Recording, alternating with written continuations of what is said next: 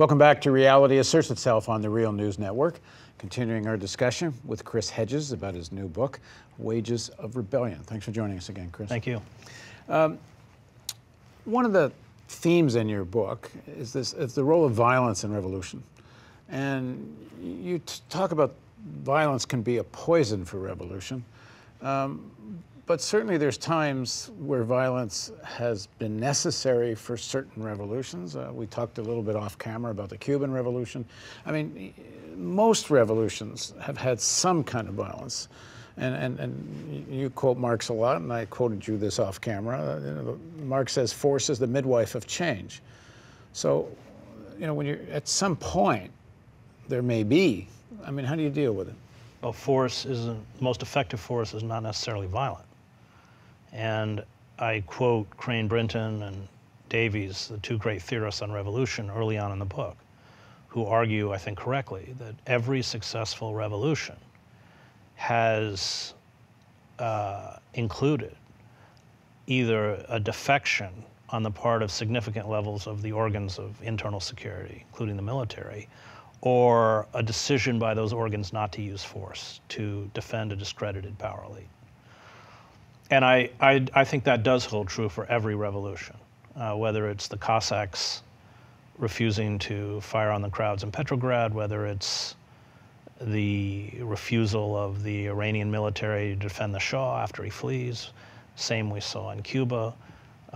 When Bautista flees, then the military will no longer fight, and you have trucks of barbudos, Castro and his guerrillas riding as fast as they can into Havana. But they had won victories in the field, Castro's troops. I mean, right, but it's not like there was a combination of mass movement. Sure, they had, armed. but I don't think that was the tipping point in terms of what allowed the Cuban Revolution to succeed. I mean, if you look at the Algerian, which was it wasn't a revolution, but if you look at the Algerian War of Independence, by the time France finally pulled out of Algeria, the FLN was largely defeated, living in bases in Tunisia, but the French were just exhausted. So I think that we're watching it in Iraq. I mean, the Iraqi armed forces have no real will to power, no real desire to fight. They're heavily outnumber ISIS, and yet they drop their weapons and flee. So I think that is a fundamental point in revolution, and that means that revolutionary forces are able to expose a discredited elite for who it is. And I think we live now in the midst of what Antonio Gramsci would call an interregnum, a period where we have very little faith in our ruling elite. Congress has an approval rating of, what, 7%? On a good day. On a good day. You have a host of measures, which we mentioned earlier, from the TPP and wholesale surveillance, et cetera, bailing out Wall Street, that have no popular support. Nobody wants it, but we get it anyway. But in that interregnum,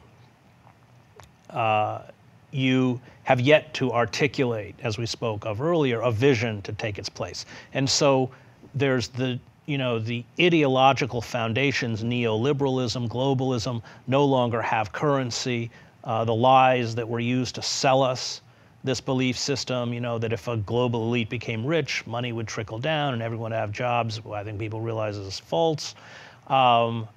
Alexander Berkman, I also quote his essay, Invisible Revolution, in the book, where he said that, this period of a loss of faith in the ideas that buttress a ruling elite he likens it to water boiling in a kettle. So you don't see it, it's subterranean.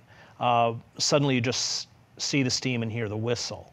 And I think that's where we are. I think we're moving. Now, if we can't articulate a vision, if we can't articulate a structure for society that we would like to take the place of corporate capitalism, then because corporate capital has no internal restraints, it does what it always does, which is maximize profit at the expense of the ecosystem and human societies.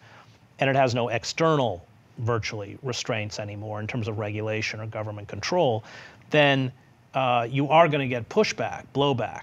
But if that blowback is not wedded to an alternative vision, it becomes chaotic and anarchic and is easily crushed.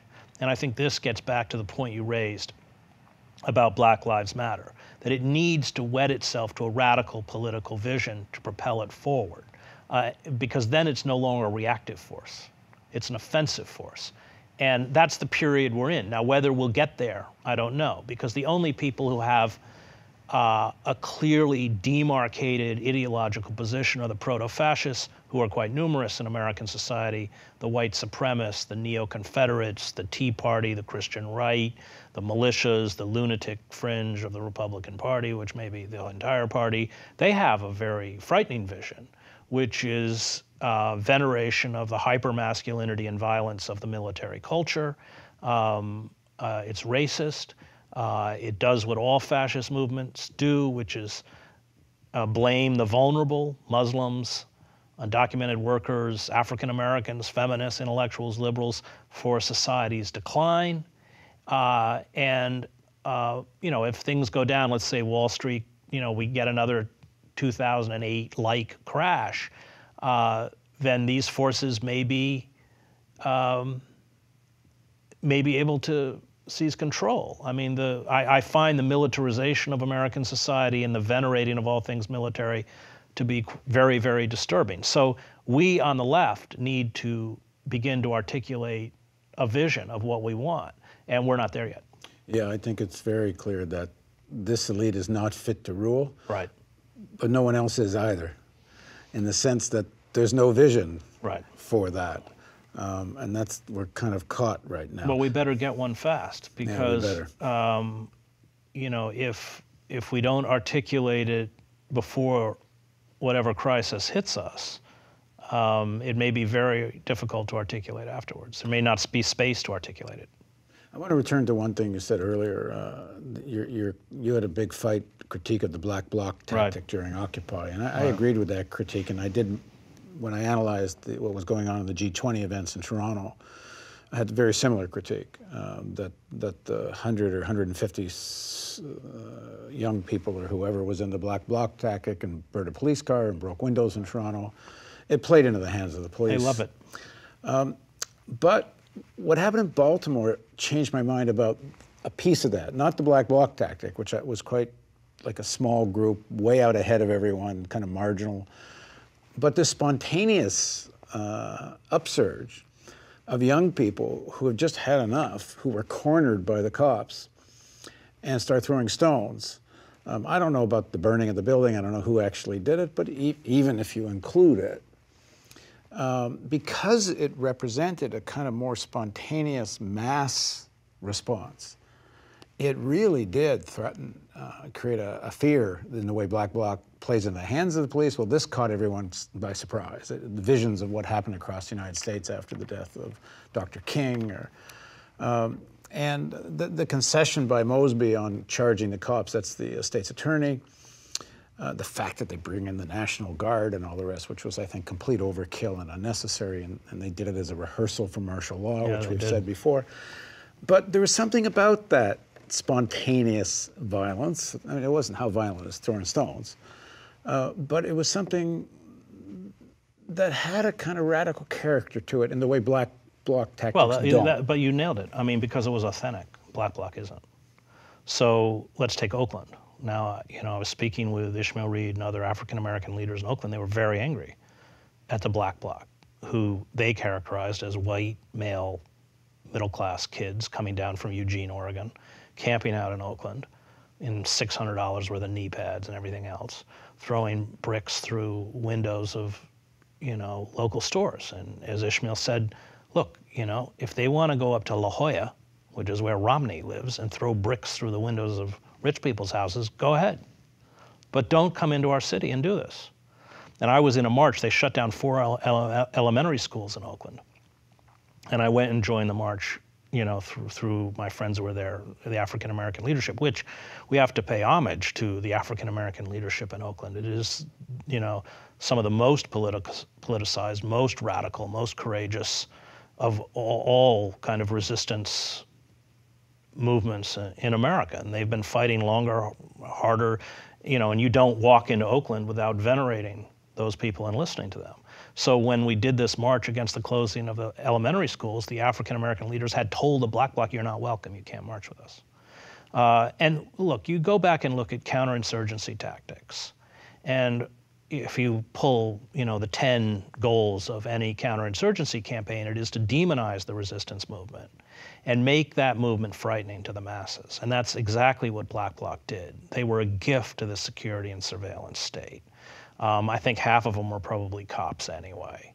And half, I think, well, certainly based on the Toronto experience, half is a big exaggeration. Okay, but big exaggeration. I'm exaggerating, but I mean certainly the cops were in there. In the Toronto situation, most were young activists. But there are cops in there. We know. We know there were. Yeah, because we have Margaret Flowers got pictures of 2 people dressed as Black Bloc getting out. In Toronto, some of the people that had infiltrated wound up testifying in cases. So we know they're there, and they egg it on, and that's what happened in Baltimore. So we had 4 days of peaceful protest, but what got all the pictures?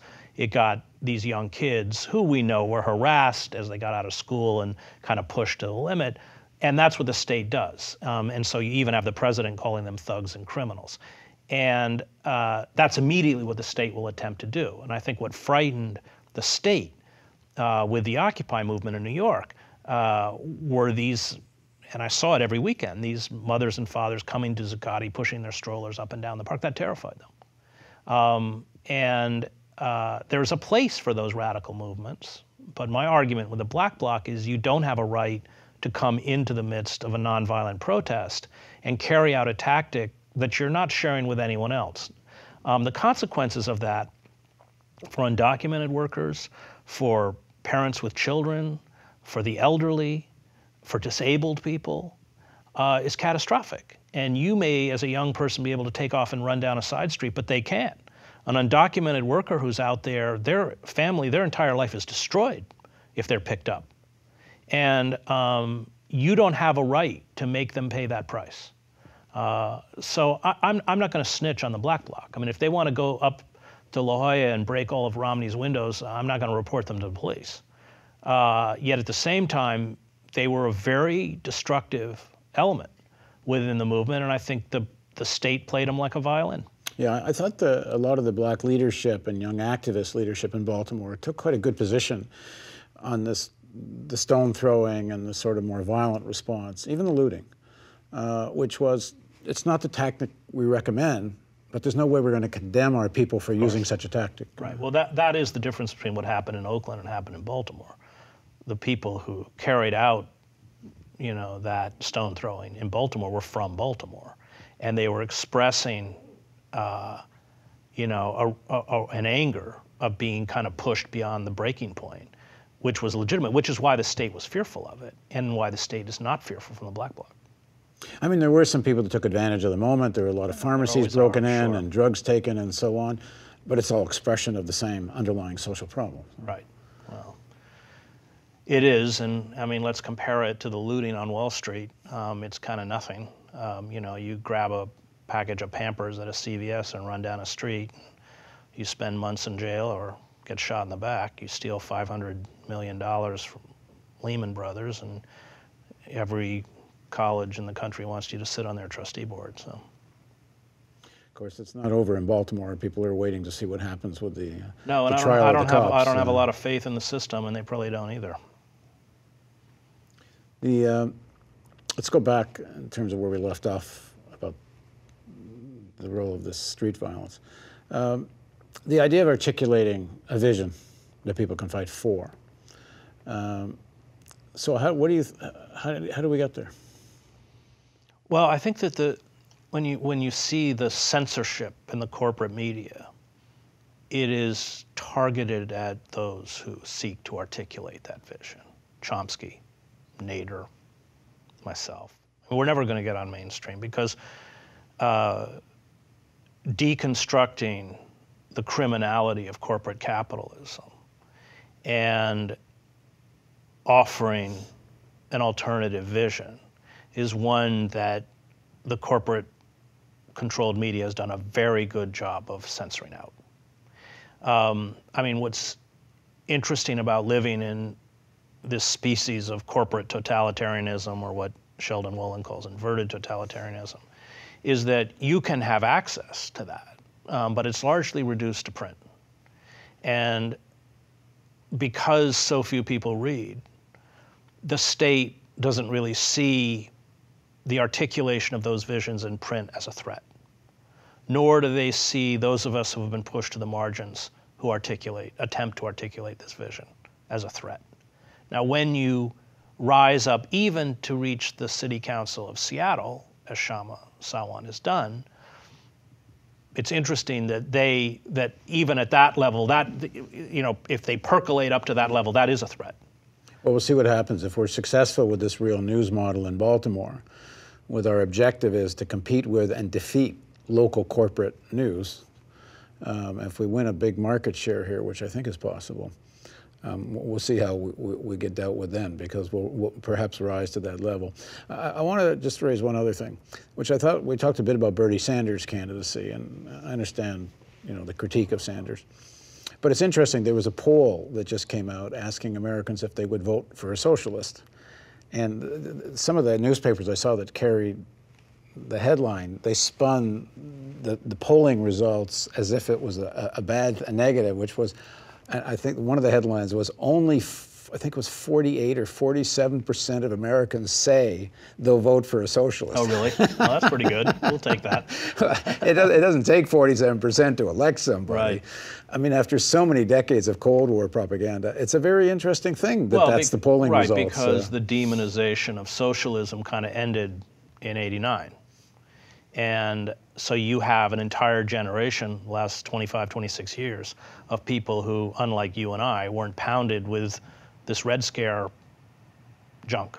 And so when they hear the word socialism, it doesn't have the connotation that it had for our generation when we were growing up. I mean, it's another indictment of mass media, which is, if 47% of the country is willing to consider voting for a socialist, how come you never hear those voices on the mass media? Well, because a half dozen corporations control what we watch and listen to. Yeah, sure. And that's why they locked Nader out of the debate. And part of my frustration with Sanders is that he's clearly cut a deal with the Democratic Party. The Democratic Party is part of the problem. He won't critique the Democratic Party. And it's not hypothetical, because when I did an event with him in New York with Kshama Sawant and Bill McKibben and Naomi Klein, we asked him beforehand why he wouldn't run as an independent, which is what he should have done.